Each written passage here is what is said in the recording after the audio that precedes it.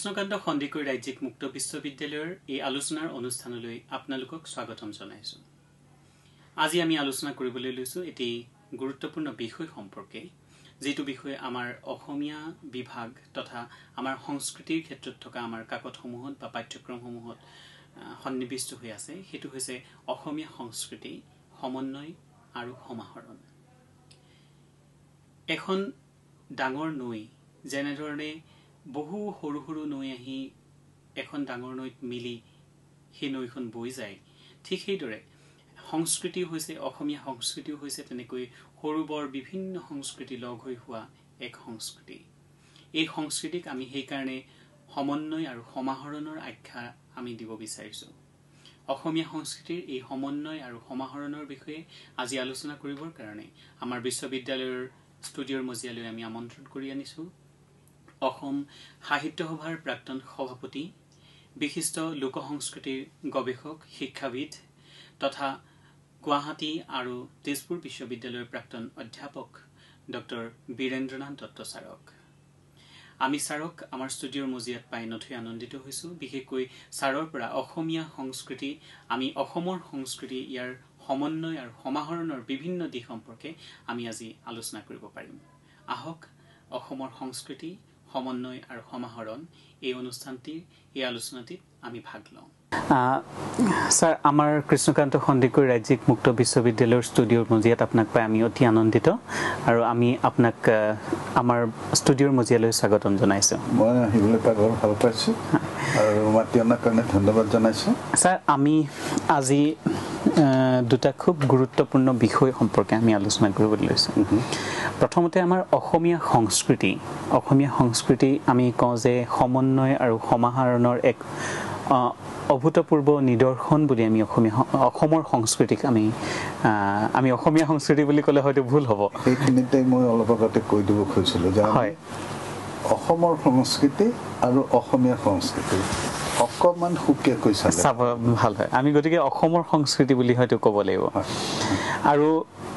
এইটো অত্যন্ত গুৰুত্বপূৰ্ণ যে আমাৰ উত্তৰ পূৰ্বাঞ্চলত ইমানবোৰ জাতি জনগোষ্ঠী আমাৰ আছে। অসমতো বহুতবিলাক জাতি জনগোষ্ঠী আছে, যিটো ভাৰতবৰ্ষই হয়তো সমগ্ৰ পৃথিৱীত যি এক নিদৰ্শন দাঙি ধৰিছে বৈচিত্ৰ্যৰ মাজত ঐক্য বুলি আমি কওঁ। সেইটো হয়তো আমি আমাৰ অসমক চালেও আমি সেই একেটা ৰূপেই আমি দেখিবলৈ পাওঁ। তেনে ক্ষেত্ৰত অসমৰ সংস্কৃতিত আমি কেনেধৰণে আমি বৰ্ণনা কৰিব পাৰোঁ আৰু বিশেষকৈ আমি ইয়াৰ জনগাঁথনিৰ কথাও পাতিব লাগিব, আমি ভাষাৰ কথাও পাতিব লাগিব, আমি বিভিন্ন সংস্কৃতিৰ কথা পাতিব লাগিব। প্ৰথমতে মই ছাৰ আমি যে কথাটো কৈছোঁ যে অসমৰ সংস্কৃতি সমন্বয় আৰু সমাহৰণ, আমি কেনেধৰণে তাক আৰম্ভ কৰিব পাৰোঁ? এইটোলৈ মই অলপ পিছত আহিম। হয়, প্ৰথমতে আমি অসম বুলিলে কোনখিনিত ধৰিছোঁ? হয়, এটা সময়ত উত্তৰ পূব ভাৰতৰ প্ৰায় আটাইকেইটা অংগই অসম নামেৰে সামৰা হৈছিল। হয়, নাগালেণ্ডো তাৰ ভিতৰত আছিলে, হয়, এতিয়া মেঘালয় তাৰ ভিতৰত আছিলে। আমি যি বৰ অসম বুলি কওঁ এতিয়া, বৰ অসমৰ আইডিয়াটোতকৈ এনেও যে এইটো এটা ব্ৰিটিছে তেওঁলোকৰ শাসনৰ সুবিধাৰ কাৰণে এই আটাইখিনিক একেলগে সামৰি থৈছিল। হয়, আৰু ক্ৰমে ক্ৰমে সেই কিছুদিন আগৰ যিখন অসম সেইখন হৈ থকা নাই। গতিকে প্ৰথমতে আমি অসম বুলিলে বৰ্তমানৰ অসমৰ কথা বুজিম। হয়, তাৰ ভিতৰত ব্ৰহ্মপুত্ৰ উপত্যকা আছে আৰু সিফালে বৰাক উপত্যকা আছে। হয়, আৰু তাৰ মাজত আমাৰ পাহাৰীয়া দুখন জিলা আছে। হয়, গতিকে আমি সেই পৰিপ্ৰেক্ষিততে সম্প্ৰতি কথা ক'ব লাগিব। হয়, আকৌ অলপ আগতেই সেই কথাটো ওলাইছিল অসমীয়া সংস্কৃতি, অসমৰ সংস্কৃতি। অসমৰ সংস্কৃতি বুলিলে যিটো বুজায়, যিটো মনৰ ভিতৰত যিটো ধাৰণা আহে, আৰু অসমীয়া সংস্কৃতি বুলিলে বোধ কৰোঁ অলপ বেলেগ ধৰণৰ ধাৰণা এটা আহে। যিটো কথা কোৱা হৈছিলে অলপ আগতে যে ইয়াত বিভিন্ন জনগোষ্ঠী আছে, জনজাতীয়, অজনজাতীয়, বিভিন্ন ভাষা ভাষী, বিভিন্ন ধৰ্মাৱলম্বী ইত্যাদি ইত্যাদি। এই কথাটো কিন্তু অকল অসমৰ ক্ষেত্ৰতে সঁচা নহয় কম বেছি পৰিমাণে অন্য অঞ্চলৰ ক্ষেত্ৰতো খাতে কৰবাত বেছি অলপ কৰবাত কম দ্বিতীয়তে এই যে সমাহাৰ বা সমন্বয় ধৰণৰ কথাটো এই কথাটো আকৌ মই ক'ম যে অকল অসমৰ ক্ষেত্ৰত নহয় গোটেই ভাৰতবৰ্ষৰ ক্ষেত্ৰতে যদি কথাটো লোৱা যায় হয় এইবোৰ নানা ধৰণে আলোচিত হৈছে যে আৰ্যসকল আছিলে যাক তথাকথিত অনাৰ্যসকল আছিলে হীন অৰ্থত নহয় আৰ্য নহয় কাৰণে হয় নন এৰিয়ানছ আছিলে দ্ৰাবিড়সকল আছিলে নিষাদসকল আছিলে আমাৰ এই অঞ্চলত যিসকলক এতিয়া ইণ্ডো মংগলয়ড বুলি কৈছে কিৰাতসকল আছিলে হয় গতিকে এইখিনি কথা সঁচা যে ভাৰতবৰ্ষৰ সামগ্ৰিকভাৱে ভাৰতবৰ্ষৰ যিটো জনগাঁথনি আৰু দ্বিতীয়তে ভাৰতবৰ্ষৰ যিটো সাংস্কৃতিক যিটো ৰূপ সেয়া কিন্তু এই ধৰণেই বিভিন্ন গোষ্ঠী বিভিন্ন ধৰ্ম বিভিন্ন ভাষা ইত্যাদিক লৈয়েই কিন্তু সামগ্ৰিক ৰূপত ভাৰতীয় সংস্কৃতি আৰু অসমক ক'ব পাৰি যে সেইটো অতি স্পষ্টভাৱে অসমৰ ক্ষেত্ৰত ওলাই আহে ইমান বৈচিত্ৰ্য সঁচা কথা অধ্যায়ত কম আছে হয় আৰু তাক লৈ আমি গৌৰৱ কৰিব পাৰোঁ আৰু গৌৰৱ কৰা উচিত কিন্তু কথাটো হৈছে আমি অলপ পিছত বোধহয় তালৈ আহিম যে সেইটো কেতিয়াবা ঐক্যৰ কাৰণ নহৈ কেতিয়াবা বিভেদৰো কাৰণ হৈছে এইটো বিভিন্ন সময়ত আমি প্ৰথমতে বোধহয় এই যিটো কথা অলপ আগতে আহিলে এই সমন্বয়ৰ কথাটো বা মই ক'ম বৰং সেই এই ধৰণে ক'ব পাৰি নেকি সংমিশ্ৰণ সংশ্লেষণ হয় প্ৰথমতে সংমিশ্ৰণ হয় আদান প্ৰদান হয় লাহে লাহে দেখা যায় যে এইটোৰ লগত সিটো এনেধৰণে মিলি যায় সংশ্লেষণ হয় হৈ পেলাই ক'ব পাৰোঁ যে আমি সেইধৰণে অসমীয়া সংস্কৃতিটো হৈছে হয় বহুতখিনি এইটো সংশ্লেষণ হয় কিন্তু এটা কথা আমি মনত ৰাখিব লাগিব এই যিটো প্ৰক্ৰিয়া সেইটো কিন্তু শেষ হোৱা নাই অসমৰ ক্ষেত্ৰত বিশেষকৈ এই প্ৰক্ৰিয়াটো এতিয়াও চলি আছে নতুন নতুন গোষ্ঠীৰ মানুহ আহি আছে সেই নতুন নতুন গোষ্ঠীৰ মানুহ অসমীয়া সংস্কৃতিৰ লগত এক ধৰণে যোগ হৈ আছে আহি প্ৰথমতে অলপমান আঁতৰৰ পৰা আৰু তাৰপিছত একেবাৰে ভিতৰ সোমাইছেহি এইটো বোধ কৰোঁ অসমৰ ক্ষেত্ৰত এটা ডাঙৰ বিশেষত্ব ছাৰ এতিয়া ইতিমধ্যে আপুনি অকণমান জনগাঁথনিৰ কথাও আপুনি চুই আহিলে এতিয়া আমি যদি ভাষাৰ ক্ষেত্ৰত কওঁ অসমৰ ভাষা কাৰণ আকৌ অসমীয়া ভাষা একে কথা আহিছে আমি অসমৰ সংস্কৃতিৰ ক্ষেত্ৰত অসমৰ ভাষাৰ আজি এটা কথা এইখিনিতে বোধহয় কৈ ল'ব পাৰি যে অসমীয়া সংস্কৃতি বুলিলে মোটামুটি ধাৰণাটো ভাষাকেন্দ্ৰিক যিসকলে অসমীয়া ভাষা কয় সেইসকলকে সাধাৰণতে অসমীয়া বুলি কৈ কেতিয়াবা কেতিয়াবা আনখিনিক হয়তো অসমীয়া সেই সংজ্ঞাৰ ভিতৰত নেপেলায়ো কিছুমানে কেতিয়াবা আৰু সেইটোৱে বহুত সমস্যাৰ সৃষ্টি কৰিছে এতিয়া অসমীয়া ভাষাটোৰ কথা যদি লওঁ তেতিয়াও এই বৈশিষ্ট্যটো তাতে ওলায় যে হয় যদি কওঁ যে সংস্কৃতৰ পৰা আহি পেলাই প্ৰাকৃত ইত্যাদিৰ মাজেদি আহি অসমীয়া ভাষা হৈছে আন কেইটামানো কেইবাটাও ভাষাৰ দৰে উত্তৰ ভাৰতৰ পৰা এইবিলাক ভাষাৰ দৰে কিন্তু অসমৰ ক্ষেত্ৰত আকৌ এইটো সঁচা যে বিভিন্ন ভাষা ভাষী গোষ্ঠী যিবিলাক আছে সেই সকলৰো সমল এই ভাষাটোৰ ভিতৰত সোমাই গৈছে আৰু সেইটো বাণীকান্ত কাকতিয়ে সুন্দৰকৈ দেখুৱাই দিছে যে মূলতঃ হয় সংস্কৃতৰ পৰা অহা প্ৰাকৃতৰ মাজেদি ইত্যাদি অসমীয়া ভাষাৰ আহিছে মগধীয় অপভ্ৰংশ বুলি আহিছে কিন্তু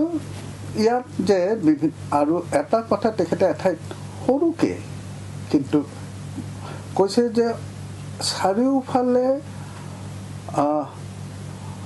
অনা আৰ্য নন এৰিয়ান লেংগুৱেজেছ বুলি কৈছে। তাৰ ভিতৰত অসমীয়া ভাষাটো এটা দ্বীপৰ দৰে হয় এইটো বৰ ডাঙৰ কথা গুৰুত্বপূৰ্ণ কথা যে এটা গতিকে সেই কথাটো আমি বোধহয় মনত ৰখা উচিত যে অসমীয়া ভাষাৰো সৃষ্টি হৈছে যিদৰে অসমীয়া সমাজখন সৃষ্টি হৈছে বিভিন্ন সমলৰ সংমিশ্ৰণ সংশ্লেষণৰ মাজেদি এই ক্ষেত্ৰতো সেই কথাটো সঁচা আৰু অসমীয়া ভাষাই তাকেই প্ৰতিফলিত কৰে আচলতে ভাষাটো আৰু ভাষাৰ ক্ষেত্ৰত আৰু এটা কথা থাকে অসমীয়া ভাষা বুলিলে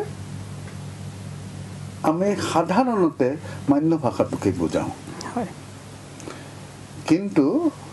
তাৰো বিভিন্ন ৰূপ আছে অঞ্চলভেদে আৰু আছে গোষ্ঠীভেদে অৰ্থাৎ উজনিৰ যিটো অসমীয়া ভাষা সেইটো মধ্য অসমৰ অসমীয়া ভাষাৰ লগত মিল আছে যদিও অমিলো আছে আকৌ বিশেষকৈ যেতিয়া ইফালে অহা হয় নামনিলৈ অহা হয় ইমানবিলাক বৈচিত্ৰ্য পোৱা যায় গোৱালপাৰা অঞ্চলৰ পশ্চিম গোৱালপাৰা অঞ্চলৰ ভাষাটো বহুতে অলপ সন্দেহৰ চকুৰেই চায় এই কথাবিলাকো আমি বোধহয় ইয়াৰ ভিতৰত ল'ব লাগিব আঞ্চলিক বৈশিষ্ট্য আকৌ কিছুমান গোষ্ঠী আছে যিসকলে সম্পূৰ্ণৰূপে মই জনজাতীয় গোষ্ঠীৰ কথা কৈছোঁ নিজৰ নিজৰ ভাষাটোক এৰিয়েই দিছে যেনে সোণোৱাল কছাৰীসকল যেনে পাতিৰাভাসকল এনেকৈ তেখেতসকলে নিজৰ নিজৰ ভাষা এৰিয়েই দিছে তেখেতসকলে আকৌ এক ধৰণৰ অসমীয়া আকৌ সেই যিটো আকৌ তেখেতসকলৰ নিজস্ব অসমীয়া সেইফালৰ পৰা ক'ব পাৰি যে এইটো কিছুমানে এতিয়া সেই ধৰণৰ নাম দিছে যেনেকৈ নাগামিজ বুলি কিছুমানে এতিয়া ৰাভামিজ বা এনেকৈ ধৰণৰ নামো দিব চেষ্টা কৰিছে কিন্তু আমি ক'ম যে এই সকলোবিলাকেই অসমীয়া ভাষাৰ বিভিন্ন বিচিত্ৰ ৰূপ এইখিনিতে ছাৰ এটা মোৰ প্ৰশ্নৰ মানে আহিছে মনলৈ হয়তো প্ৰশ্নটো কিমান বেছি আমাৰ আলোচনাত লগত খাপ খাব মই নাজানো কিন্তু এতিয়া ধৰক ছাৰ নাগামিজ আমি নলবাৰীৰ যিটো ডাইলেক্ট বা বৰপেটাৰ যিটো ডাইলেক্ট সেইটোকতো আমি এটা আন নাম দিবলৈ যোৱা নাই মই কওঁ তেনেহ'লে হয় এই যে ডাইলেক্ট শব্দটো উপভাষা আৰু এই যিটো নাগামিজ শব্দটো সেইটোক এটা বেলেগ পিজিন বুলি কয় হয় সেইটোলৈ আমি আহিম পিজিন এণ্ড ক্ৰিঅল হৈ যায় পিছত সেইটো পিজিন গতিকে সেইটোক উপভাষাত পেলাব নোৱাৰি এতিয়া নলবাৰীৰ ভাষা হওক বৰপেটাৰ ভাষা হওক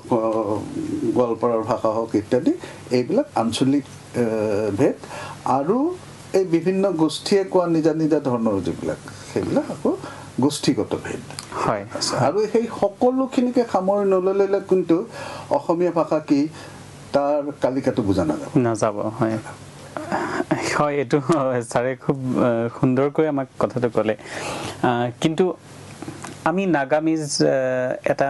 এতিয়া ধৰক যিটো ট্ৰেণ্ড আকৌ নতুনকৈ আহিছে আপুনি যিটো কথা কৈছে ছাৰ ৰাভামিজ বা তেনেকুৱা ধৰণৰ এটা সেইটো ট্ৰেণ্ড বুলি নকওঁ সেই কিছু বিশেষজ্ঞই হয় নাম দিব খুজিছে অধ্যয়নৰ সুবিধাৰ কাৰণে সেই নামেৰে যে সেইটো ক'ব লাগিব তাৰ কোনো কাৰণ নাই অধ্যয়নৰ একাডেমিক ইণ্টাৰপ্ৰিটেশ্যনৰ ক্ষেত্ৰত বা নমেনক্লেচাৰ ক্লাছিফিকেশ্যনৰ কাৰণে এই ধৰণৰ ব্যৱহাৰ কৰা হৈছে পাৰিভাষিক শব্দ বুলি ক'ম মই হয় এতিয়া ছাৰ এটা আহিলে যে অসমীয়া ভাষা অসমীয়া সংস্কৃতিৰ ক্ষেত্ৰত সাহিত্য আৰু ধৰ্মৰ অৱদান বা আমি ভূমিকা যদি আমি ক'বলৈ যাওঁ অসমীয়া সংস্কৃতিৰ যি সমন্বয় আপুনি যিটো কৈছে যে তেনেকৈ আমি এই দুটা আমি উপাদান বুলিও আমি হয়তো ধৰিব পাৰোঁ সাহিত্য আৰু ধৰ্মক আমি কেনেদৰে বিশ্লেষণ কৰিব পাৰোঁ প্ৰথম কথা যেতিয়াৰ পৰা লিখিত সাহিত্য আহিল তেতিয়া প্ৰথমতেই বোধহয় তাৰ যিটো চালিকা শক্তি সেয়া ধৰ্মই প্ৰধানভাৱে আছিলে অসমীয়া ভাষাৰ ক্ষেত্ৰত যদি সাহিত্যৰ কথা লওঁ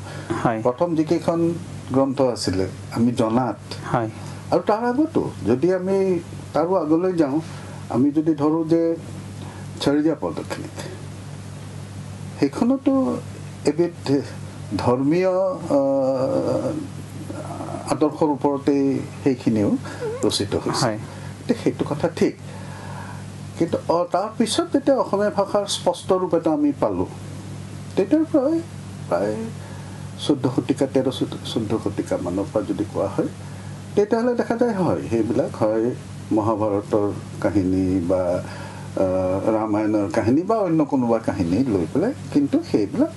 ক'ব পাৰি যে ধৰ্মীয় কোনোবা গ্ৰন্থ বা কাহিনীৰ ওপৰত নিৰ্ভৰ কৰি সেইবিলাক ৰচিত হৈছে এইটো কথা ঠিক সেইটো চলি থাকিলে আমি ক'ব পাৰোঁ যে আটাইতকৈ ডাঙৰ প্ৰভাৱ সেয়া হ'ল মাধৱ কন্দলীৰ হয় মাধৱ কন্দলীৰ আৰু সেইটো কথা আমি যদি দৰকাৰ হয় পিছত উলিয়াম নহ'লে অলপমান দীঘলীয়া হৈ যাব পাৰে মাধৱ কন্দলীৰ ৰামায়ণখন কোৱা হয় যে উত্তৰ ভাৰতৰ ভাষাবিলাকৰ ভিতৰত প্ৰথম বুলি কোৱা প্ৰথম সেইটো এটা বিশেষ দ্বিতীয় মাধৱ কন্দলীৰ ৰামায়ণখন হৈছে মূলানুগ বহুখিনি দুই এটা ঠাইত অলপমান আছে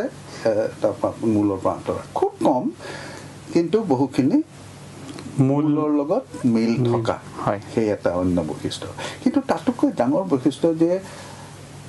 আমাৰ অসমীয়া সাহিত্য বোলো বা সংস্কৃতিৰ বিভিন্ন দিশত আটাইতকৈ উজ্জ্বল নক্ষত্ৰ শংকৰদেৱৰ আদৰ্শ আছিল কিন্তু ৰচনাৰ ক্ষেত্ৰত মাধৱ কন্দলী পূৰ্ব কবি অপ্ৰমাদী মাধৱ কন্দলী আদি গতিকে অপ্ৰমাদী যিকোনো দিন ভুল নকৰে এনেকুৱা এজনক তেওঁ আদৰ্শ হিচাপে লৈছিল আৰু তাৰ প্ৰমাণ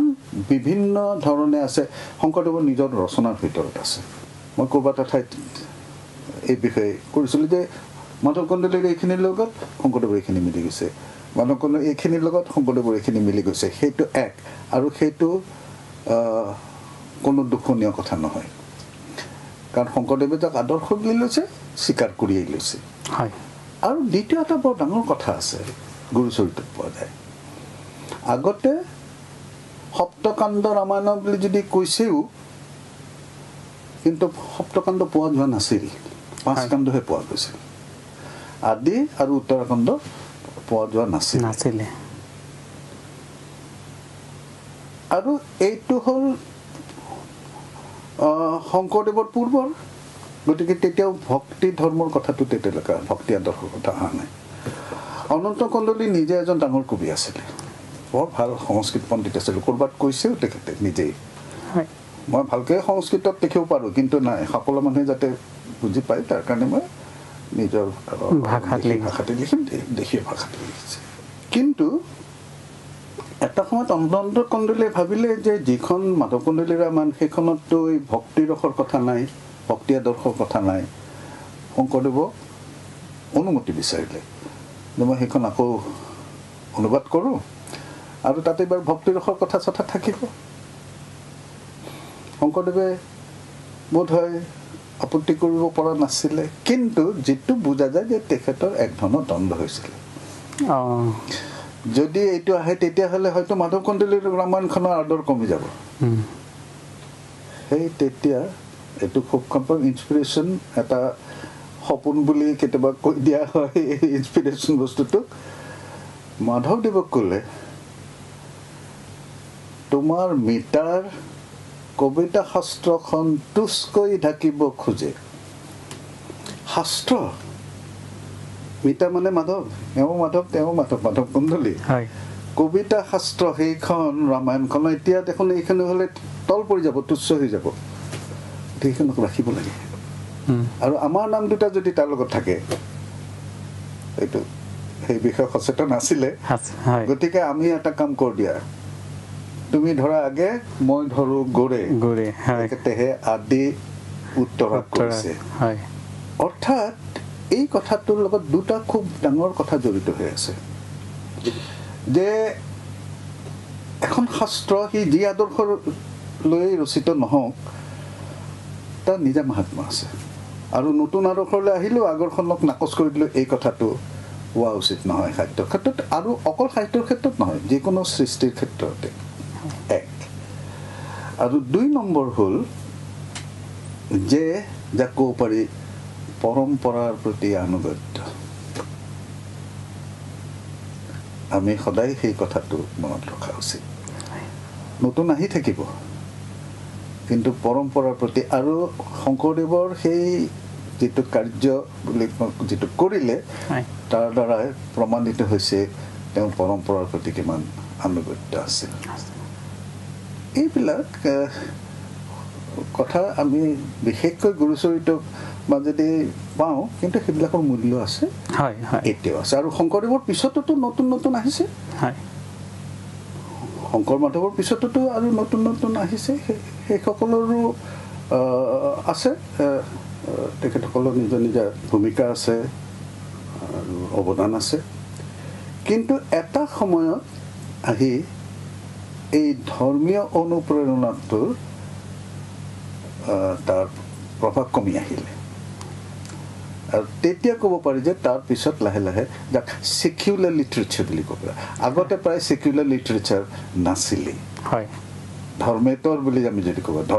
ধৰ্ম নিৰপেক্ষ শব্দটো মই নকম হয় ধৰ্ম নিৰপেক্ষতা অন্য কথা বুজায় কিন্তু ধৰ্মেতৰ ধৰ্মৰ লগত সম্পৰ্ক নথকা যদি হয় তেতিয়াহ'লে সেকুলাৰ লিটাৰেচাৰ বুলি কওঁ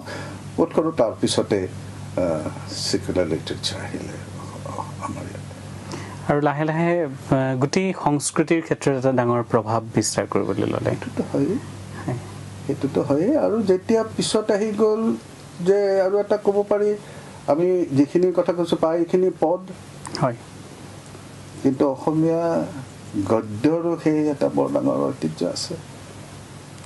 ভট্টদেৱৰ গদ্য ইত্যাদি গতিকে সমৃদ্ধি অসমীয়া সাহিত্যৰ এইবিলাকৰ মাজেদি প্ৰমাণিত হয় অসমৰ সংস্কৃতি লৈ পেলাই আমি যেতিয়া আলোচনা কৰোঁ তেতিয়াহ'লে এটা ডাঙৰ হয়তো দিশ থাকিব সেই দিশটো হৈছে ইয়াৰ উৎসৱ পাৰ্বণ বা আমাৰ সামাজিক লোকাচাৰ আমি অসমৰ সংস্কৃতিৰ ক্ষেত্ৰত উৎসৱ পাৰ্বণ কোনকেইটা উৎসৱৰ ক্ষেত্ৰত হয়তো আমি তেনেকৈ ক'বলৈ অসুবিধা যে এইকেইটা উৎসৱে এটা ডাঙৰ ভূমিকা পালন কৰে গোষ্ঠীৰ কাৰণে নিজা আটাইতকৈ ডাঙৰ এইটোতো হ'বই স্বাভাৱিক কথা এই ক্ষেত্ৰত মোৰ নিজা যিটো দৃষ্টিভংগী বুলি ক'ব পাৰি এপ্ৰ'চ সেইটো হ'ল আমি বোধ কৰোঁ এই আটাইখিনিকে যদি কওঁ যে সেইখিনিও মোৰ এইখিনিও মোৰ তেতিয়া হেৰিৰ সম্পৰ্ক এই নাথাকে মই কিয় সেইটো কওঁ মই এনজয় কৰিব নোৱাৰিম মোৰ নিজৰ বস্তু বুলি হা এটা কথা বিহুটোৰ কথা ক'ব পাৰি যে তাৰ কোনো বিশেষ বৰ্ণ বা গোষ্ঠী বা ধৰ্মৰ লগত সম্পৰ্ক নাই বিহুৰ এটা সেইটো ডাঙৰ কথা যে সেইটো সেই সংশ্লেষণৰ কথাটো বিহুৰ ভিতৰতে সুন্দৰকৈ প্ৰকাশিত হৈছে ইয়াতে হয় বিহু যদি কোৱা হয় সেই তাৰ লগত বিভিন্ন ঋতু আহিছে কেনেকৈ সূৰ্যৰ অৱস্থান বেলেগ বেলেগ হৈ আছে সেইটো যদি ক'ব পাৰি সেইটো একেবাৰে প্ৰাচীন কালৰ পৰা সেইটো চলি আহিছে আৰু গতিকে সেইফালৰ পৰা কিছুমানে ক'ব গৈছে না বিহু কিয় বিহুবোৰ লগত লগাব লাগে কিন্তু যিটো কথা হয় তাকতো অস্বীকাৰ কৰাৰ কাৰণ নাই আচ্ছা দ্বিতীয় কথা আমি বিহু বুলিলে সাধাৰণতে এতিয়া বুজো সেই বহাগ বিহুৰ নাচ গানখিনি সেইটো বৰ গোলমাল লগায় হয় আচলতে এইটো এটা উৎসৱ চক্ৰ ফেষ্টিভেল কমপ্লেক্স আৰু প্ৰত্যেকটো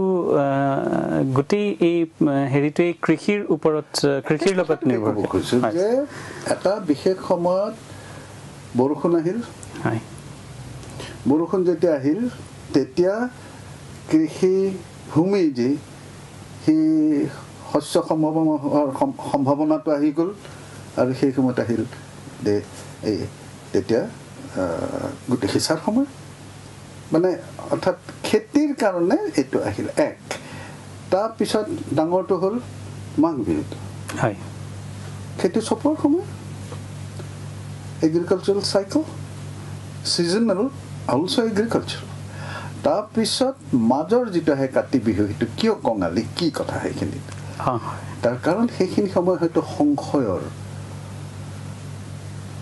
ধানে গেৰ মেলিছে ইয়াৰ পিছত বা কি হয় ভাল হ'বনে এটা হ'ল সেইকাৰণে চাকি দিয়াৰ মানে প্ৰাৰ্থনা কৰা হয়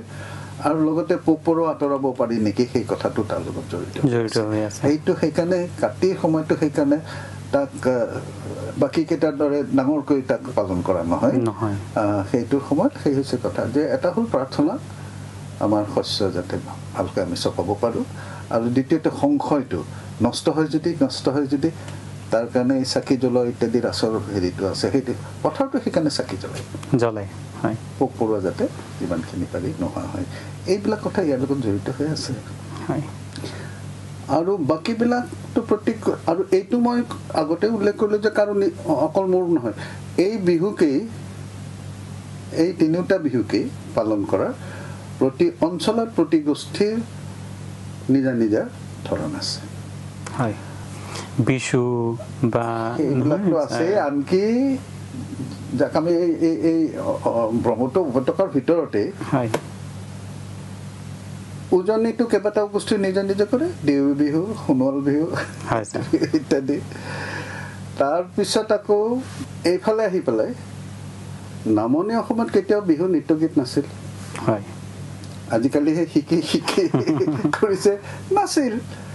কিন্তু সেইবুলি বিহু নাপালিছিল এই কথাটো নহয় বিহু পাতিছিল নিজা ধৰণে বিহু পাতিছিল বৰং নামনি অসমত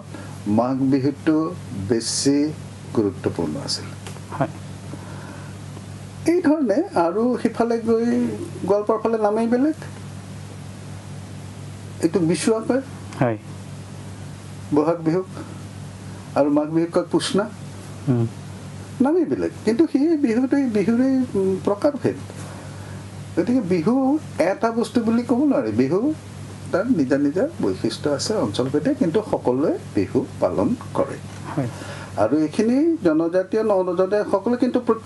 জনজাতীয় গোষ্ঠী সকলোৰ আৰু নিজা নিজা ধৰণ আছে এই বিহু পালন কৰা খুব ছাৰ আচলতে এইটো ইমান এটা ডাঙৰ অংশ আমাৰ অসমীয়া সংস্কৃতিত অসমৰ সংস্কৃতিত যে আমি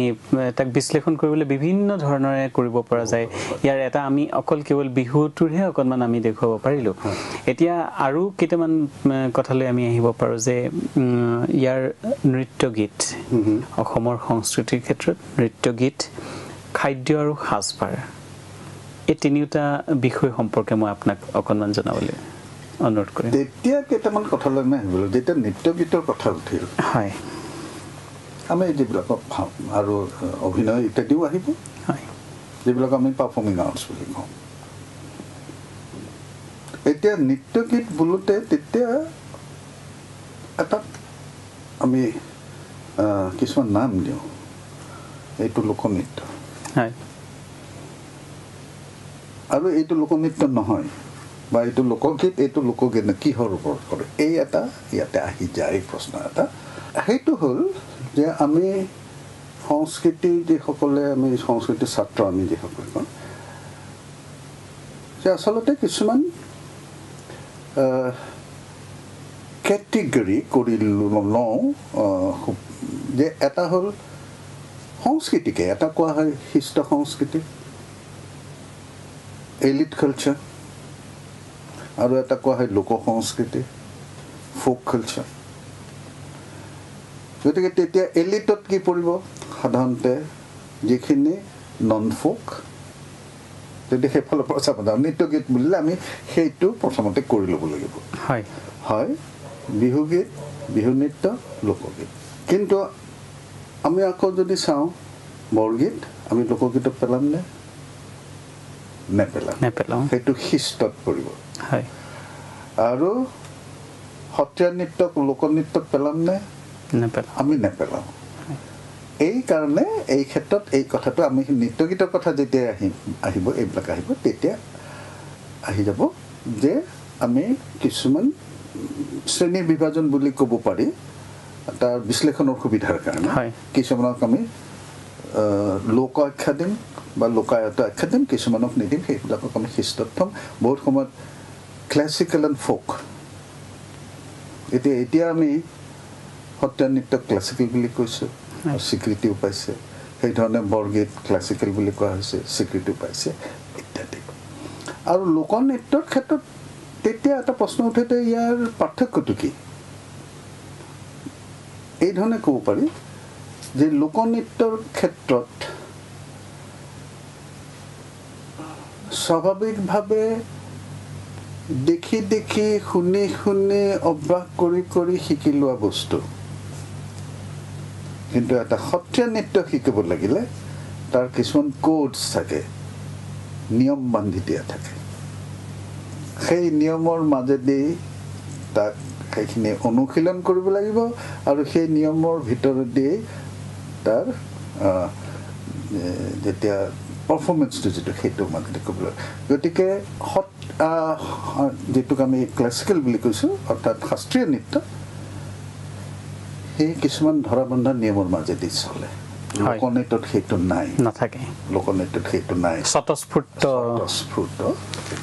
তাৰো মোটামুটি তাৰ এই চৰিত্ৰটো থাকিব বিহু বুলিলে মই অন্য ধৰণৰ ক'ব নোৱাৰোঁ বিহুৱেই হ'ব লাগিব বিহু ধৰণে হ'ব লাগিব কিন্তু যে হাতখন এইফালে দিলেহে হ'ল হাতখন সেইফালে দিব নোৱাৰি অমুখে পিন্ধিবা তমুখে পিন্ধিবা ধৰণৰ কথাটো সেইটো আহিছে এতিয়া যেতিয়া এইটো সেই আৰ্ট ফৰ্ম হিচাপে এটা পৰ্যায়লৈ উন্নীত হৈ গৈছে সকলে নাচ নাচে লোকনৃত্য নাচে তেওঁলোকৰ কাৰণে আৰ্ট ফৰ্ম নিশ্চয়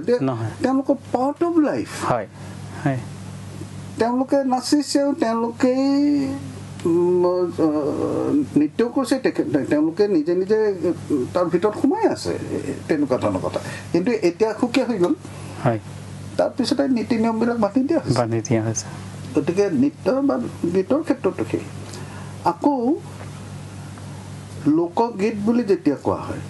এই কথাটো বহুত সময়তে লোকগীত কোনটো এতিয়া কৈছে যে এতিয়া অমুকৰ লোকগীত এটা শুনক হয় কোনোবাই কামৰূপীয়া লোকগীত গাইছে কোনোবাই গোৱালপাৰীয়া লোকগীত গাইছে বিয়া নামটো লোকগীত নহয় আই নামটো লোকগীত নহয় গতিকে সেইটো অকণমান মাজে মাজে সমস্যাৰ সৃষ্টি এই সকলোবিলাকেই লোকগীত হয় তাৰ ভিতৰত ক'ব পাৰি যে কামৰূপীয়া লোকগীত এটা বিশেষ শ্ৰেণীৰ লোকগীত গোৱালপাৰীয়া লোকগীত এক বিশেষ শ্ৰেণীৰ লোকগীত এই আটাইবিলাকেই লোকগীত আমাৰ এই যিবোৰ লোকগীত এইবিলাকতো আচলতে আমাৰ তাৰ সুৰ বা আমাৰ তাৰ যিটো ৰিদম বুলি আমি ক'ব পাৰোঁ তাত হয়তো আমাৰ বিভিন্ন জাতি জনগোষ্ঠীৰ প্ৰভাৱ তেওঁলোকৰ সংস্কৃতিৰ প্ৰভাৱেই আটাইতকৈ বেছি নিশ্চয় আহিছে কাৰণ যিসকলে ধৰক বিহু নাচিছে কোন গোষ্ঠীৰ মানুহে নাচিছে তাত নিজা উপাদান সোমাবই হয় তাত নিজা উপাদান কোন অঞ্চলৰ মানুহে গাইছে তাত কিছু নিজা বিশেষত্ব সোমাবই গতিকে সেইটোৱেই কথা যে সত্ৰীয়া নৃত্য বুলিলে এইটো হ'বই লাগিব ইমানখিনি মাটি আখৰা আছে উৰাটো এনেকুৱা হ'ব লাগিব মতা উৰা এনেকুৱা মাইকী উৰা এনেকুৱা এই ধৰণে এই ভংগীবিলাক চলনবিলাক একে হ'ব লাগিব কিন্তু বিহুত সেইটো নাই এওঁলোকে এনেকৈ নাচে তেওঁলোকে তেনেকৈ নাচে নিজা নিজা বিহু নিজা কি কৰিছে কিন্তু এটা যাক অভাৰঅল কেৰেক্টাৰ বুলি ক'ব পাৰি চিহ্নিত কৰিব পাৰিব লাগিব যে হা এইটো বিহু নৃত্য হয় বা এইখিনি বিহু গীত হয় আৰু বিহুৰ যিটো সুৰৰ যে স্বৰ গাঁথনি স্বৰৰ যিটো গাঁথনি সেইটোত নিশ্চয় তাত নিজা এটা বৈশিষ্ট্য আছে আৰু বেছি বৈশিষ্ট্যটো আছে তাৰ ছন্দত হয় তাত এনেই এই প্ৰসংগতে ছাৰ মোৰ এটা অনুভৱ যে এইকাৰণে বিহুৰ যিটো ছন্দ সেইটো হয়তো আমাৰ সৰ্বভাৰতীয় পৰ্যায়তো খুব সহজেই আকৃষ্ট কৰে সকলোকে তাৰ এটা হয় যে ই 4 মাত্ৰাত আৱৰ্ত মানে নহয় কেতিয়াবা 3 মাত্ৰাটো হৈ যায় হয় কিন্তু চাপৰি দিওঁতে এইটো এই বস্তুটো এটা এনেকুৱা এটা বিশেষত্ব যে সেইটোৰ লগত নাচটো আপোনা আপুনি যেন আহি যায় নাচৰ কাৰণে সেই ছন্দটোৰ এটা মাদকতা আছে বুলি ক'ব পাৰি নাচি পেলাই আৰম্ভ কৰিলে অন্য যোগ দি দিয়ে লগে লগে আমি আন এটি আমাৰ আলোচনাত আমি অসমৰ লোক সংস্কৃতি সম্পৰ্কে আমি কিছু কথা বহলাই আলোচনা কৰা আমাৰ থল আছে কিন্তু এইখিনিতে মই অকণমান চমুকৈ আৰু আপোনাক সুধিবলৈ বিচাৰিম যে আমাৰ খাদ্য পৰম্পৰা আৰু আমাৰ সাজপাৰ এই ক্ষেত্ৰত আমাৰ কেনেধৰণৰ আপুনি যি কৈছে সংমিশ্ৰণ বা আমাৰ আমি কৈছোঁ সমন্বয় যেনেকৈ নহওক লিলে কি প্ৰভাৱ পৰিছে যাৰ কাৰণে আমি আনতকৈ কিছু পৰিমাণ হ'লেও পৃথক আৰু এটা কথা ক'ব লাগিব হয় গোষ্ঠীৰ কথা হয় যদি আমি অসমীয়া খাদ্যৰ কথাটো আহিম অসমীয়া কিবা সাজপাৰৰ কথা যদি কওঁ কোনখিনিৰ কথা কওঁ যে ধৰি লৈছোঁ বিশেষকৈ মহিলাসকলৰ হয় সাধাৰণতে আমি মেখেলা চাদৰৰ কথা কওঁ আৰু বিশেষকৈ বিশেষ উপলক্ষ যেনে বিয়া ইত্যাদিত 3 piece মেখেলা চাদৰ ৰিহা কিন্তু প্ৰত্যেক গোষ্ঠীৰে আকৌ নিজা নিজা সুন্দৰ সাজপাৰ আছে মিচিংসকলৰ সুন্দৰ সাজপাৰ আছে হয়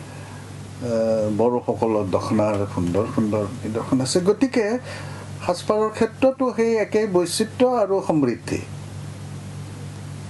আৰু আজিকালি বৰ মোৰ ভাল লাগে কেতিয়াবা দেখা গৈছে যে এগৰাকী আজি দখনা পিন্ধি আহিছে কাইলৈ মিচিঙৰ কিবাখন পিন্ধি আহিছে আৰু আমাৰ যিমান চইচ আৰু কাৰোবাৰ আছে এইটো মই নাভাবোঁ যে আজি মই পিন্ধিছোঁ এইখন আমাৰেই সাজ সেইখন পিন্ধিছোঁ সেইখন আমাৰেই সাজ ইত্যাদি কথাটো এইখিনিতে মই এটা কথা উল্লেখ কৰিব খুজিম এই যে অসমীয়া মহিলাৰ বিয়াৰে কথা ধৰোঁ কইনাৰ সাজত 3টা ভাগ থাকিব মেখেলা থাকিব সি পাটৰে হওক মুগাৰে হওক বা কপাহীয়ে হওক আৰু থাকিব ওপৰত চাদৰখন আৰু কম বহলৰ মেৰিয়াই লোৱা ৰিহাখন হয় কিন্তু প্ৰশ্ন হৈছে ৰিহাখনৰ কাম কি এতিয়া মাত্ৰ ডেকৰেটিভ ব্লাউজটো পিন্ধি এসময়ত সেইটো নাছিল ৰিহাখনৰ কাম আছিলে মধ্যভাগ ঢাকি থোৱা সেইকাৰণে কামৰূপৰ ফালে তাৰ যিটো শব্দ ব্যৱহাৰ হয় আগুৰাণ সি আগুৰি থয় সেইটো তাত নিজা ফাংচন আছিলে তাৰপিছত এতিয়া আৰু সময়ৰ পৰিৱৰ্তন লাগিলে কিছু এটা অংশ হৈ গৈছে কিন্তু সেইধৰণে এইটোৱে এটা ডাঙৰ হেৰি কৰে কি সংস্কৃতিৰ যে পৰিৱৰ্তনশীল সেইটোৱে ইয়াতে ওলায় যে আগতে ৰিহাৰ ফাংচন কি আছিলে আৰু এতিয়া ৰিহাৰ ফাংচন কি হৈছে ব্লাউজ আগতে নাছিলে এতিয়া আহিছে ইত্যাদি এই যে আমি ক'ব নোৱাৰাকৈ কিন্তু আহি গৈছে আমি তাক মানিয়ে লৈছোঁ এই যে সংস্কৃতি পৰিৱৰ্তিত হৈ থাকে আৰু আমি কেতিয়াবা জনাকৈ কেতিয়াবা নজনাকৈ সেইবিলাকক আমি গ্ৰহণ কৰি লওঁ মানি লওঁ ইয়াৰ ভিতৰতে আৰু সেই খাদ্যাভাসতো এটা সুন্দৰ কথা আহিব 1 নম্বৰ খাদ্যাভাসৰ কথা ক'ব গ'লে ভাৰতবৰ্ষৰ অইন ঠাইত বৈষ্ণৱসকল ব্ৰাহ্মণসকল তেখেতসকল নিৰামিষভোজী হয় অসমত সেইটো নাই অসমত সকলোৱে আমিষ মাছে মঙহে খায় আৰু কোনোবাই ইচ্ছাই নোখোৱাকৈ থকাটো বেলেগ কথা কিন্তু সাধাৰণতে বিশেষ কাৰণত ঘৰত কিবা মৃত্যু হৈছে কিবা হৈছে আজি এনেকুৱা ধৰণৰ হৈছে সেই সময়ত নিৰামিষ কিন্তু নিৰামিষটোক আমি ক'ম যে সেইটো ব্যতিক্ৰম নিয়মটো হ'ল আমিষ আৰু সেইটো কাৰণ যে মই ক'ম যে আমাৰ এই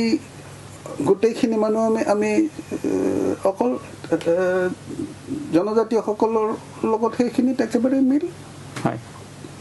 আৰু মই সেই উদাহৰণটো পাই দিম শংকৰদেৱৰ সন্ত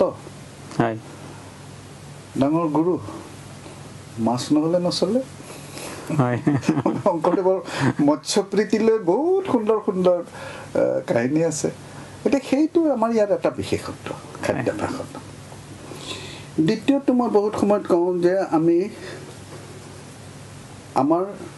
সংস্কৃতিৰ এই অঞ্চলৰ সংস্কৃতিৰ বিশেষত্ব হ'ল বাঁহ বাঁহৰ উপস্থিতি প্ৰায় যাক ইংৰাজীত ইউবিকুইটাছ বুলি কয় সকলোতে আছে নহ'লে নহয় ঘৰ সাজোতে বাঁহ ডলা কোলা তাৰপিছত কৃষিৰ কাৰণে ইত্যাদি আন মই কেতিয়াবা ধেমালি কৰি কওঁ ই লিটাৰেলি ইট বেম্বু আমি বাঁহ খাওঁ গতিকে এই এটা অসমৰ লগতে এই অঞ্চলৰ বৈশিষ্ট্য যে সেইটো বাঁহৰ বৈশিষ্ট্যটো আছে এই দুটা ডাঙৰ খাদ্যাভাসৰ বৈশিষ্ট্য আৰু সেইটোক মই ক'ম যে খুব সম্ভৱ সেইফালৰ পৰা ক'ব পাৰি যে ভাৰতবৰ্ষৰ অন্য ঠাইৰ লগত আমাৰ অমিল এইটো যে আমি বোধহয় বেছিকৈ ক'ব পাৰি যে জনজাতীয় বৈশিষ্ট্য ৰক্ষা কৰি আছোঁ হয় হয় ইয়াৰ মাজেদি প্ৰতিফলিত হয় বুলি মই ভাবোঁ যদিও আজিকালি ই এটা অন্য মাত্ৰাৰ এটা খাদ্যাভাসলৈ পৰিণত হৈছে আৰু মানে সকলোৱে আদৰি লৈছে আজিকালি বাহিৰৰ মানুহেও আহি পেলাই দেখা যায় যে ইয়াৰ এই খাদ্য খুব ভাল পায় সম্প্ৰতিটো মানে জয় জয় মই কথা গতিকে এইবিলাক আমাৰ খাদ্যাভাসৰ লগত জড়িত এইবিলাক কথা আহি লৈছে আৰু এই যে বিলাহীৰ কথাটো মই আনিব খুজিছিলোঁ যে এজন নতুন মানুহৰ লগত মোৰ চিনাকি হ'ল ঘৰত আহি ক'লোঁ যে আজি তেখেতক নিমন্ত্ৰণ কৰি আহিছোঁ দেই ভালকৈ অসমীয়া ধৰণে খোৱাটো কৰিবা আৰু তেওঁ কি কৰিব অমিতা খাৰ এখন কৰিব আৰু বিলাহী মাছৰ টেঙা কৰিবই পিছে বিলাহীটো সম্প্ৰতি অহা বস্তু হয় ইংৰাজী নামটো বা সেই ধৰণৰ টমাটো আৰু ভাৰতবৰ্ষৰ অন্য ঠাই তাৰে ৰূপভেদ বাংলাত টমেটোৱে কয় হিন্দীত টমাটৰ কয় ইত্যাদি ইত্যাদি কিন্তু আমাৰ ইয়ালৈ অহা বেছি দিন হোৱা নাই সেইটো যেতিয়া প্ৰথম আহিছিল বামুণৰ বিধৱাসকলে সোমাবলৈ নিদিছিল চোৱা বুলি প্ৰথম হয় এইটো কি বিলাতী বস্তু বিলাতী বেঙেনা নাম দিছিলে কিন্তু বিলাতী বস্তু এইটো বাহিৰা বস্তু এইটো মানি নলৈছিল কিন্তু সেই বিলাতী বেঙেনা যিটো এসময়ত বৰ্জনীয় আছিল প্ৰায় সি এতিয়া নহ'লে নচলে অসমীয়া সংস্কৃতিৰ এটা প্ৰতীকত ৰূপান্তৰিত হৈছে মাছৰ টেঙাখন বিলাহীৰ মাছৰ টেঙাখন গতিকে এই যে পৰিৱৰ্তনৰ কথা কৈছে এই খাদ্যাভাসৰ মাজেদি সুন্দৰকৈ পৰিৱৰ্তনৰ কথা কোৱা হয় এক অমিতা আৰু বিলাহীক আমি এটা নামেই দি ল'লোঁ বিলাহী একেবাৰে ঘৰুৱা অসমীয়া নাম ঠিক তেনেকৈ অমিতা এইটোতো দক্ষিণ আমেৰিকাৰ কোনোবা ফালৰ পৰা অহা ইয়াত নাছিলে আৰু তাৰ নামটো স্পেনিছৰ মাজেদি নেকি আহিল নেকি পৰ্তুগীজ বা পাপায়া অন্য ঠাইত পেপে পাপিতা ইত্যাদি আমি তাক ঘৰুৱা নাম দি থলো কামৰূপৰ ফালে মধুফল বা মধুফল বুলি কৈছো গতিকে এই যে আমি নতুনক সামৰি লওঁ সংস্কৃতিক গতিশীলতাৰ কথাটো ইয়াৰ ভিতৰতে আহে যে আমি নতুনক সামৰি লওঁ কিন্তু লৈ পেলাই আমি আকৌ সেইটো লৈ অহংকাৰ কৰিলোঁ এইটোহে আমাৰ অসমীয়া বস্তু এইবিলাক আমি নিজৰ কৰি লওঁ আৰু সেইটো চলি আছে চাৰিওফালে আলুৰ কথাটো লোৱা এতিয়াতো আলু নহ'লে নচলে আলুৰ দাম বাঢ়িলে চৰকাৰ বাগৰি যোৱাৰ ভয় থাকে কেতিয়াবা এই আলুটো আচলতে এই ব্ৰিটিছসকলে আনিছিল প্ৰথমতে আমাৰ ইয়ালৈ বা সেই যিসকল প্ৰথমতে আহিছিল সি আছিলে উত্তৰ আমেৰিকাৰ বস্তু আলু খাই পেলাই যিসকল তালৈ গৈছিল প্ৰথমতে ভাল পেলাই আহি পেলাই আলুৰ প্ৰচলন কৰিব চেষ্টা কৰিলে আলু ভাল খাদ্য কিন্তু ইংলেণ্ডত তাৰ বিৰুদ্ধে এটা আন্দোলন গঢ়ি উঠিলে আলুটো এইটো অখাদ্য বস্তু এইটো শৰীৰৰ কাৰণে বেয়া আৰু এই কিছুমানে আহি পেলাই আমাক এইবিলাক খুৱাবলৈ চেষ্টা কৰিছে চ' এটা সমিতি হ'ল Society for the Prevention of Unhygienic Diet SPUD SPUD এতিয়া আলুৰ এটা নাম স্পাড ডিকচনাৰীত সোমাইছে সেই আলু আমাৰ ইয়ালৈ আহি এতিয়া অসমীয়া ব্যঞ্জনৰ এটা হেৰি হ'ল পিটিকা আলু পিটিকাৰ লগত আৰু কিবা কিবি দি পেলাই গতিকে এই ধৰণে পৰিৱৰ্তনবিলাক আহি থাকে অসমীয়া সংস্কৃতি অন্য হৈ যোৱা নাই অসমীয়া সংস্কৃতিয়েই আছে কিন্তু পৰিৱৰ্তনবিলাক সোমাই আছে বিভিন্ন সময়ত তাৰ ৰূপটো হয়তো কিছু কিছু সলনি হৈ গৈ আছে খুব সুন্দৰ মানে ছাৰে কেইবাটাও কথা ক'লে আৰু অত্যন্ত তাৎপৰ্যপূৰ্ণ কথা এইখিনি আমি হয়তো আমাৰ শিক্ষাৰ্থীসকলে নাজানিব নিজৰ মাজত ঘটি থকা আমি উদাহৰণ আনিব দৰকাৰ নাই এইবিলাক আমি পাই আছোঁ আমি নিজে নিজে কৰি আছোঁ আজিৰ আলোচনাতে আমি শেষ ভাগলৈ আহিছোঁ কিন্তু এতিয়া আমি আগতে যেনেকৈ আমি সমন্বয় আৰু আমি সমাহৰণৰ কথা কৈছিলোঁ তেতিয়া এটা কথা আমাৰ হয়তো ইয়াৰ ভিতৰত অন্তৰ্ভুক্ত নহ'লেই আলোচনাটো সম্পূৰ্ণ নহ'ব সেয়া হৈছে মহাপুৰুষ শ্ৰীমন্ত শংকৰদেৱৰ অৱদান এই কথাটো মই ক'বই খুজিছিলোঁ আৰু সেইটো প্ৰসংগ আহিল যেতিয়া আমি সেই বিষয়ে কিছু আলোচনা কৰাটো উচিত হ'ব আৰু নকৰিলে অন্যায় হ'ব হয় হয় আমাৰ অসমীয়া সংস্কৃতি আমি কৈছোঁ যে সমাহাৰ বা সংশ্লেষণ ইত্যাদিৰ মাজেৰে আগবাঢ়ি আছে আৰু যিটো অন্যৰ ক্ষেত্ৰতো সঁচা কিন্তু শংকৰদেৱৰ ক্ষেত্ৰত বোধ হয় এটা ব্যতিক্ৰম আছে তেখেতৰ যি ভূমিকা শংকৰদেৱৰ ভূমিকাৰ এটা এনেকুৱা অনন্যতা আছে যিটো অইন গুৰুৰ ক্ষেত্ৰত পাবলৈ টান এক হ'ল যে শংকৰদেৱৰ বহুমুখিতা কোন এনে ক্ষেত্ৰ আছে য'ত শংকৰদেৱে অসাধাৰণ অৱদান দি থৈ যোৱা নাই সাহিত্যৰ পৰা আৰম্ভ কৰি সংগীত নৃত্য অভিনয় চিত্ৰ ইত্যাদি ইত্যাদি সেইটো হ'ল এক দ্বিতীয়টো হ'ল যে শংকৰদেৱে আদৰ্শ হিচাপে লৈছিল ভাগৱতৰ ভক্তি ধৰ্ম আৰু সেইটো ভাৰতবৰ্ষৰ অন্য ঠাইত আহিয়ে গৈছিলে মধ্যযুগত ভাগৱত পুৰাণত যিটো বিষ্ণু ভক্তিৰ কথাটো মূলতঃ লৈ পেলাই কিন্তু শংকৰদেৱে কৰিলে কি এই মূল ভাগৱতৰ আদৰ্শ লৈ পেলাইতো ধৰ্মীয় তাতেই আছে যে ভক্তিত কোনো বাছ বিচাৰ নাই সকলো সমান সেইটো অন্তত আছে কিন্তু শংকৰদেৱে কৰিলে কি যেতিয়া ভাগৱতৰ এটা বিশেষ অংশ অনুবাদ কৰিছে য'ত বিভিন্ন জনগোষ্ঠীবিলাক যিবিলাক অনা আৰ্য জনগোষ্ঠীৰ উল্লেখ আছে হক সোণ পুলিন্দ ইত্যাদি ইত্যাদি শংকৰদেৱে কৰিলে গোটেই থলুৱা নামবিলাক সোমাই দিলে কিৰাত কছাৰী গাৰো খাচী মিৰি যৱন কংক গোৱাল অসম মল্লুক ইত্যাদি ধুবাজে তুৰুক বা ৰজক তুৰুক এইটোত দেখা গ'ল যে তেওঁ স্থানীয় গোটেই যিখন সমাজ তাৰ গাঁথনিটোত তাৰ ভিতৰত লৈ আহিছে লৈ আহি পিছত কৈছে যে সকলো সমান এই অৰ্থত ইয়াত কিন্তু এইটো মানে হেৰি বুলি নহয় ধৰ্মীয় গোষ্ঠীৰ কথাও কোৱা নাই কোনো ট্ৰাইবেল নন ট্ৰাইবেলৰ কথা একো কোৱা নাই একোৱেই কোৱা নাই কৈছে যে এই গোটেই কিৰাত হওক কছাৰী হওক গাৰো হওক খাচী হওক মিৰি হওক এইখিনি হয়তো কিৰাত গোষ্ঠীৰ হয় অসম মানে আহোম হয় তেতিয়ালৈকে অসম বুলিতে আহোমকে বুজাইছিল আৰু অসমলৈকে ৰজক তুৰুক আৰু তুৰুক আৰু যৱন এই দুটা শব্দ মুছলিমক বুজাবলৈ ব্যৱহাৰ কৰা হৈছে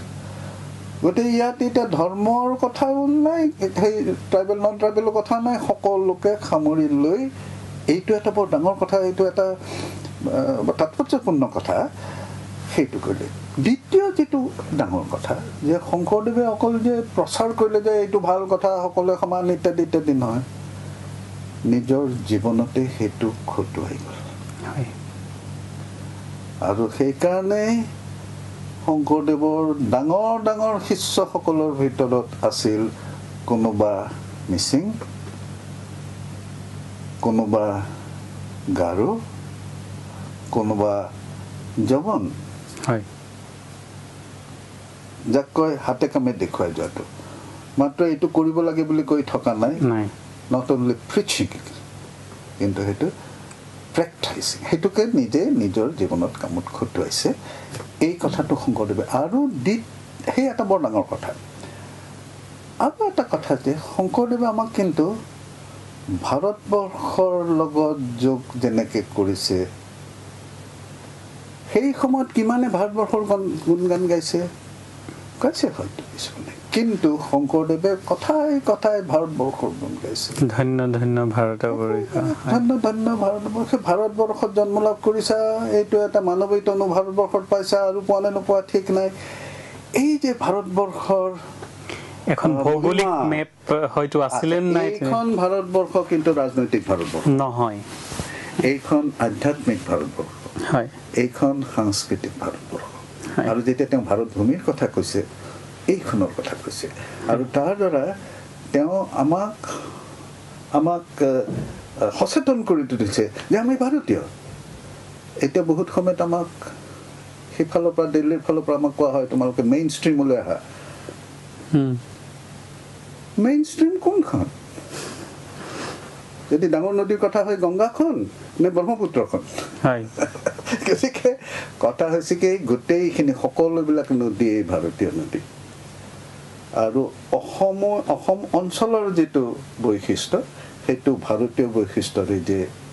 ডাঙৰ অংগ এই বিষয়ে আমাক আৰু সেইটোলৈ আমি অহংকাৰ কৰিব পাৰোঁ বৰং এটা ডাঙৰ কথা যে শংকৰদেৱে সেই সময়তে এনে কিছুমান কাম কৰি থৈ গৈছিলে যিটোৰ কাৰণে আমাৰ সমাজখন বহুত মুক্ত হৈ আছে কাষ্টিজম একেবাৰে বৰ্ণৰ ওপৰত জাতিৰ ওপৰত কৰি পেলাই অত্যাচাৰ কৰা বা এই ধৰণৰ কথাটো বা একেবাৰে সাংঘাতিক বিভেদ ঘটা আৰু এটা আছিলে যে যিটোক গান্ধীয়ে হৰিজন বুলি যিসকলক কৈছিলে শংকৰদেৱৰ সময়ত তেখেত এনেকে কৰি থৈ গৈছে যে গান্ধী যেতিয়া আহিছিল হৰিজনৰ আদৰ্শ প্ৰচাৰ কৰিবলৈ কৈছে যে মোৰ কৰিবলগীয়া একো নাই শংকৰদেৱে দেখোন কৰিয়ে থৈ গৈছে এইবিলাক কথা আমাৰ এতিয়া কাম হৈছে যে আমি তোমালোকে আমাৰ পৰা শিকিব পাৰা এইবিলাক আমাৰ ঐতিহ্য এনেকুৱা সুন্দৰ সুন্দৰ কথা আছে আৰু এইখিনি অন্যয় গ্ৰহণ কৰিব পাৰে ভাৰতবৰ্ষৰ কিছুমান জটিলতাক বোধ কৰোঁ সমাধান কৰিবৰ কাৰণে ইয়াৰ ভিতৰত আছে আৰু সেইখিনি আমাক শংকৰদেৱে দি থৈ গৈছে অৱশ্যে শংকৰদেৱৰ লগতে মাধৱদেৱ আৰু অন্যান্য গুৰুসকল সকলোকে ইয়াৰ ভিতৰত নিশ্চয় ল'ব লাগিব হয় আৰু আটাইতকৈ ডাঙৰ কথা যে এখন আমি একেখন প্লেটফৰ্মত নহয় ছাৰ সকলোকে তেওঁ আনিবলৈ যত্ন কৰিছিলে সেইটোৱে আটাইতকৈ সেইবিলাক সাধুকথাৰ নিচিনা প্ৰায় কাহিনী কিন্তু সেই কাহিনীবিলাক ওলাই যায় যে কেনেকৈ তেওঁ নিজৰ জীৱনত নিজৰ সমাজখন তেওঁ যিটো সমাজ আছিল তাৰ ভিতৰত সকলোকে কেনেকৈ টানি আনিছিল আৰু সমান মৰ্যাদা দিছিল এই মৰ্যাদাৰ কথাটো সেই মৰ্যাদাটো দিছিল আমি আধুনিক অসমৰ কথালৈ আহোঁ তেতিয়া হয়তো ৰূপকোঁৱৰ জ্যোতিপ্ৰসাদ আগৰৱালাৰ ভূমিকাও আমি নিশ্চয় আহিব আধুনিক কালত আহিব আৰু জ্যোতিপ্ৰসাদ নিজে শংকৰদেৱৰ মহাভক্ত আছিল এইবিলাক কাৰণতে যে সমন্বয়ৰ প্ৰতীক হিচাপে আৰু জ্যোতিপ্ৰসাদে যিটো কথা সংস্কৃতিৰ ক্ষেত্ৰত কিছুমান এনেকুৱা উক্তি দি গৈছে যিবিলাকৰ প্ৰাসংগিকতা সদায় আছে ভৱিষ্যতেও থাকিব যে সংস্কৃতি বোলোতে সাধাৰণতে মনৰ মাজলৈ আহে কেনেকুৱা নৃত্য গীত চিত্ৰ ভাস্কৰ্য ইত্যাদি ইত্যাদি জ্যোতিপ্ৰসাদে ক'লে সংস্কৃতিৰ দুটা ভাগ আছে এটা বহিৰ সংস্কৃতি এটা অন্তৰ সংস্কৃতি আৰু বহিৰ সংস্কৃতিৰে আমি আমাৰ জীৱনৰ বাহিৰা ভাগ সুন্দৰ কৰোঁ আৰু যদি কোনোবাই এই সুকুমাৰ কলা বুলি কৈছে এইবিলাকত অত্যন্ত গুৰুত্বপূৰ্ণ অৱদান যোগোৱা স্বত্তেও তেওঁ প্ৰকৃত সংস্কৃতিবান নহ'ব পাৰে যদি অন্তৰ সংস্কৃতি তেওঁ নাথাকে এই কথাটো বৰ গুৰুত্ব দি পেলাই কৈছে আৰু সেইকাৰণে যিসকলে মানুহৰ মনক সংস্কাৰ কৰিছে মানুহৰ সমাজখনক সুন্দৰ কৰিব চেষ্টা কৰিছে সেইসকল আচল সংস্কৃতি যদি নামকাৰ দিছে শ্ৰেষ্ঠ সংস্কৃতি সাধকসকলৰ ভিতৰত যীশু মহম্মদ মাৰ্কছ লেনিন ৰবীন্দ্ৰনাথ অৱশ্যে শংকৰদেৱ আৰু কৈছে যে শংকৰদেৱৰ পৰা এই দুয়োটাতে বহিৰ সংস্কৃতি অন্তৰ সংস্কৃতি সমানে অসাধাৰণ অৱদান দি যোৱা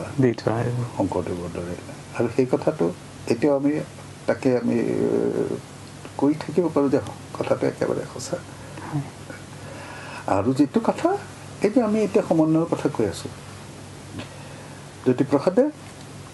সেই দিশটো কৈছে যে সংস্কৃতিত সংঘাত হ'ব নালাগে নোৱাৰে হ'ব তেওঁ তেতিয়া কৈছে যে উদাহৰণ যদি লোৱা যায় তেওঁ শেষলৈ গৈ পেলাই বিশ্ব সংস্কৃতিৰ কথা কৈছে তাত আৰম্ভটো হ'ব কিন্তু অসমত এই ধৰণে কৈছে সাংস্কৃতিক বৈচিত্ৰ্য ৰক্ষা কৰিব লাগিব পৃথিৱীৰ তাৰ কাৰণে অসমীয়া সংস্কৃতিৰ বৈশিষ্ট্য যিখিনি সেইখিনি ৰক্ষা কৰিব লাগিব ভাৰতীয় সংস্কৃতিৰ বৈচিত্ৰ্যত যাতে সেই সোমাই গৈ পেলাই তেনেকৈ উত্তৰ পূব তাৰপিছত ভাৰতীয় সংস্কৃতি আৰু ভাৰতীয় সংস্কৃতি আকৌ আমি ৰক্ষা কৰিব লাগিব যাতে বিশ্বৰ সাংস্কৃতিক বৈচিত্ৰ্য ৰক্ষা হয় গতিকে কোনোটোকে এৰি দিব নোৱাৰি একেবাৰে যাক ক'ব পাৰি কিছুমান ঐক্যকেন্দ্ৰিক বৃত্ত আৰম্ভ হৈ পেলাই তাৰ পৰা ক্ৰমে ক্ৰমে আগবাঢ়ি গৈছে আৰু গোটেই বিশ্বখনকে সামৰি লৈছে বিশ্ব বৈচিত্ৰ্যৰ কথা কৈ গৈছিলে জ্যোতিপ্ৰসাদে যিটো প্ৰাসংগিকতা আজিতো আছে ভৱিষ্যতলৈকে থাকিব আমি বহু কথা আলোচনা কৰিলোঁ একদম শেষ কৰিবলৈ ওলাইছোঁ ছাৰ এই আজিৰ আলোচনাটি আমাৰ বিশ্ববিদ্যালয়ে আয়োজন কৰা আগৰ এটি আলোচনাত আপুনি এটা কথা কৈছিলে যে এজন আমেৰিকান ফোকলৰিষ্ট তেওঁ এটা কথা কৈছিলে যে লুমাক্সৰ কথা কৈছিলে যে আমি যে বৈচিত্ৰ্য হয়তো নাইকিয়া হৈ যাব সেইটো ভয় খাইছিলে সেইটো এতিয়া তেনেকুৱা এটা অৱস্থা প্ৰায় উপস্থিত হৈছে আমাৰ অসমৰ সংস্কৃতিৰ ক্ষেত্ৰতো এটা এটা ডাঙৰ প্ৰত্যাহ্বান হ'ব পাৰে নেকি ছাৰ কিছুদূৰতো হৈছেই অকল অসম বুলি নহয় গোটেই পৃথিৱীতে সেই কথাটো হৈছে আৰু তেওঁ তেতিয়াই কৈছিলে যে আমি এতিয়া গ্ৰহণ কৰি লৈছোঁ পশ্চিমীয়া সংস্কৃতি একমাত্ৰ আদৰ্শ বুলি এতিয়া সেই পশ্চিমীয়া সংস্কৃতিৰ লগত আছে যাক ক'ব পাৰি অৰ্থনৈতিক ক্ষমতাৰ তাৰ লগত যোগ হৈ আছে গতিকে পশ্চিমীয়া সংস্কৃতি যিবিলাক বস্তু সেই ক্ৰমে ক্ৰমে তাৰ ভিতৰতে বিভিন্ন ৰকমৰ মাধ্যমবিলাকো আছে সেইবিলাকৰ মাজেদি এনেকুৱা হৈ আছে যে সকলোতে সমৰূপতা আহি যাব ধৰিছে ইউনিফৰ্মিটি নো ভেৰাইটি সেই কথাটো তেওঁ ভয় খাইছিলে যে খাদ্যাভাসতো যে এনেকৈ আহিছে পশ্চিমীয়া সংস্কৃতিয়ে আগ্ৰাসীভাৱে গৈছে যে আফ্ৰিকাৰ এছিয়াৰ লেটিন আমেৰিকাৰ সৰু সৰু সংস্কৃতিবিলাক প্ৰায় নোহোৱাই হৈ আহিছে কিছুমানতো নোহোৱাই হৈ গ'ল লুপ্তই হৈ গ'ল বাকীবিলাকো কোনোমতে জীয়াই আছে বেছিভাগে মানে পশ্চিমীয়া সংস্কৃতিৰ বস্তু লৈ দুটা এটা নিজৰ বস্তু ৰক্ষা কৰি তেনেকৈ আছে আৰু তেতিয়া তেওঁ কৈছে যে এটা সময়ত there shall be nowhere to go ক'লৈ যাম আমি যলৈকে যাম দেখিছোঁ সেই দেখিম আমি একেই খাদ্য একেই পোচাক একেই নৃত্য একেই গীত ইত্যাদি সেইটো এখন এনেকুৱা পৃথিৱী হ'ব যে উকা বৈচিত্ৰ্যহীন স্বাধীন বৰ্ণহীন এতিয়া সেইখনৰ কাৰণে আমাক তেওঁ সাৱধান কৰি দিছে যে এইবিলাকক যিমান দূৰ পাৰি ৰক্ষা কৰিব লাগিব সেইকাৰণে ভেৰাইটি আৰু সেই লোক সংস্কৃতিৰ মাজেদি ভেৰাইটিবিলাক বেছিকৈ প্ৰতিফলিত হয় সেই কথাটোকে তেওঁ বৰ জোৰ দি কৈছিল আৰু জ্যোতিপ্ৰসাদে কোৱা কথাৰ লগত সম্পূৰ্ণ মিল আছে তাত হয় ছাৰ খুব ভাল লাগিল বিশেষকৈ আমি অসমৰ সংস্কৃতি সমন্বয় আৰু সমাহৰণ শীৰ্ষক এই আলোচনাটিত আমি বিভিন্ন কথা আমি আলোচনা কৰিব পাৰিলোঁ কেৱল ইয়াৰ সৰু সৰু বহু বিষয় লৈ পেলাই আমি আলোচনা কৰিলোঁ আৰু পৃথককৈ আমি সকলো বিষয় লৈ পেলাই একোটা একোটা আলোচনাৰ থল আছে আমাৰ হাতত আজিৰ আলোচনাটি আমি আৰু দীঘলীয়া কৰিব নোৱাৰোঁ আমি আজি এইখিনিতে সামৰিব বিচাৰিছোঁ যদিও আমাৰ পাতিব লগা আৰু বহুত আছিল জানিব লগা আপোনাৰ পৰা বহুত আছিল আৰু এইটো কথাও ঠিক যে হঠাৎ একোটা একোটা বিষয় প্ৰসংগ ওলাইছে কৈছোঁ কিছুমান হয়তো আৰু ক'ব পৰা গ'লহেঁতেন বা কিছুমান নক'লেও হ'লহেঁতেন কিন্তু মুঠতে মই নিজেও বৰ সন্তোষ পালোঁ এই আলোচনাত ভাগ লৈ পেলাই এতিয়া আমি এইখিনিতে সামৰিব আমি এইখিনিতে সামৰিব বিচাৰিছোঁ আমাৰ বিশ্ববিদ্যালয়ৰ তৰফৰ পৰা আপোনালৈ অসংখ্য কৃতজ্ঞতা আমি জনালোঁ মোৰ ফালৰ পৰা ধন্যবাদ